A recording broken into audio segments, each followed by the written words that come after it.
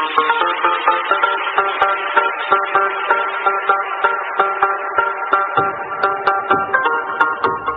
guys, this is Arnel from Arnel TV and Pamela Kuela Official. This time, since lockdown ngayon, nagkaroon ako ng problema at nasira ang aking mechanical keyboard, yung T-Blue na K753 model.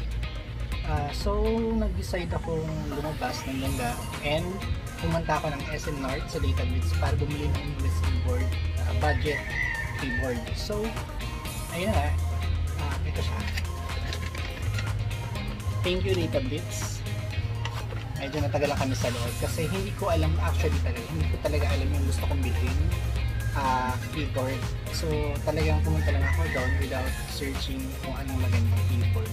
Tanong-tanong naman ako, kaso nga lang nung pumasok ako sa database, mga available na ang nakita ko lang parang na available doon yung Redragon na brand. So ayun, habang nagche-check ako doon, ginugugol ko siya.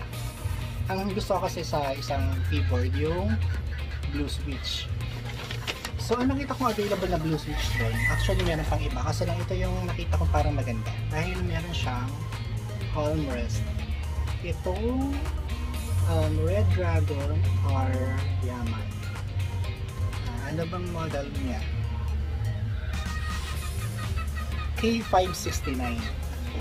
Redragon Aryaman RGB mechanical gaming keyboard, blue switch nakalagay. Nabili ko siya for 2,595. Ayan, kita naman sa price. So ayun nga, blue switch siya. So it means clicky and tactile siya. Yun ang pinaka gusto ko sa mechanical keyboard. Bakit ka ba magme-mechanical keyboard, di ba? Kung hindi mo ramdam, hindi mo feel ng na clicky and tactile ang isang keyboard mo. Yun yung maganda dyan eh. Parang level up lang habang naglalaro. Para feel na feel mo yung paglalaro. And then, ano bang maganda rito? Actually, pina-testing ko to. So, nabuksan na siya. Uulitin lang natin for the second time.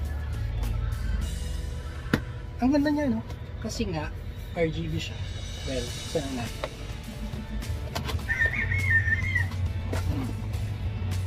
Ingat content. Ito yung package niya sa loob. Yan. Bubuksan niya. Okay, tanggalin natin yung keyboard itself. Yung kanyang palm rest. Ito. And ito. Parang may nawawala.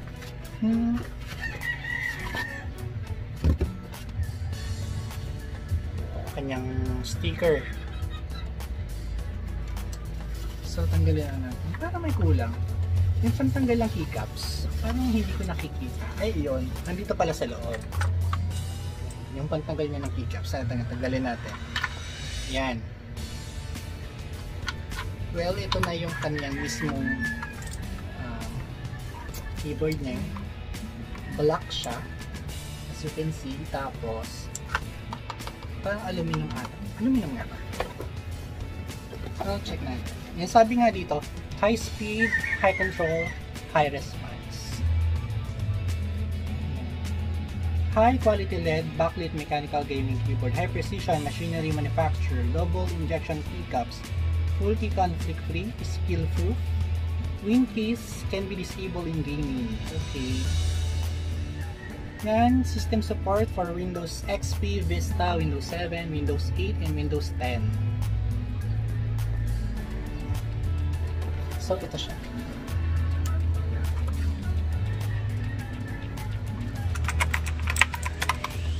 I like the sound. Okay, let's try. Anyways,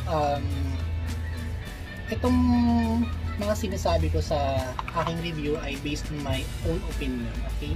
Since ako yung gagamit, sasabihin ko sa inyo kung ano experience ko sa keyboard ko, okay? Okay, let's try saksak. Okay, try natin saksak sa computer para makita natin kung gano'n.